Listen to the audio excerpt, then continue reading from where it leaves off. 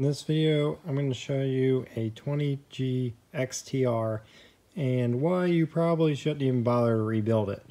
But I'm going to show you how to fix it and how complicated it is, I guess you could say.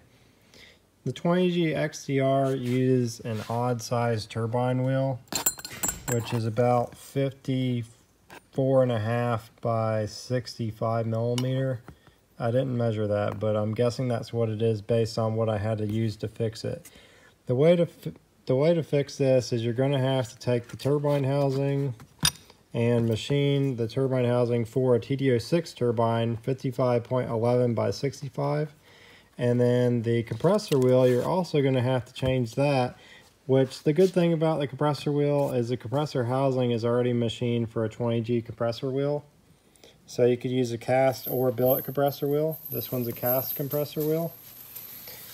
And the reason we have to change all this to do a rebuild is because the shaft that they uses odd sized journal bearings, and the collar and spacer are odd sizes, which means that those parts you have to have custom made, or either way, you're gonna have to have that custom made. That's something not readily available.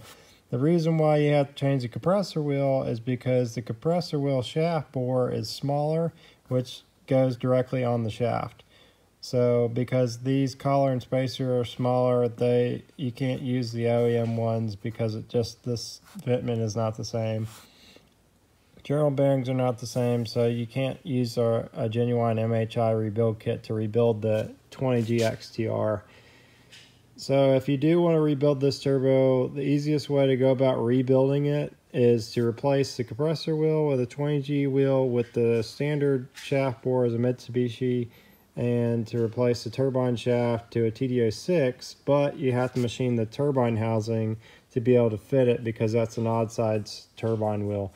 I tried an SL2 turbine, but it's not big enough to fit in there, so it's not worth your time to mess with an SL2.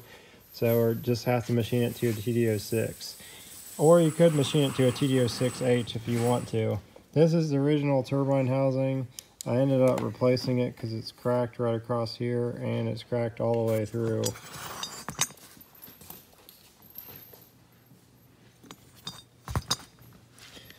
So this is what it looks like when I finish. I replaced this with one of our turbine housings. We do have these available, so I'll link to them below in the description box. And I'll link to our rebuild kit for this. But if you're trying to rebuild a 20G XTR, the rebuild kit's not going to work unless you convert it over just like I show in this video. I have this just fitted on here loosely so you can see my machine work. I machined the turbine housing from TD05H to a TD06H turbine wheel, and then I also boarded this out a little bit bigger to prevent from having boost creep problems, and it'll also help pick up a little bit more power.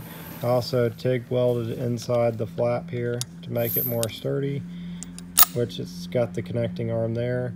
I also TIG welded the back of this to make sure that was more sturdy, and I re-TIG welded that. So this is what it looks like to fix a 20G XTR. It's one of the most expensive rebuilds because you have to change everything besides the bearing housing, and then you have to machine the turbine housing to fit a different turbine wheel. Some of the last finishing touches I still have to do to this is to make this arm work. So you can see this arm is a little bit different and this one's a little bit smaller. I kind of prefer just to have the bigger one because I think it would be stronger. So I'm going to probably just drill this a little bit bigger so it fits directly on there and just be done with this thing. It's either that or I can take this, grind this off, and then weld it on this one and be done.